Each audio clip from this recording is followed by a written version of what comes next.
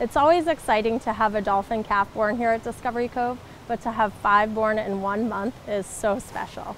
A really fun fact about these 5 mothers is that 1 is experienced and the other 4 are first-time moms. And this is where we really see the experienced mother really help out and set an example for the rest. It's really important during this time that the calves are nursing and bonding with their mothers.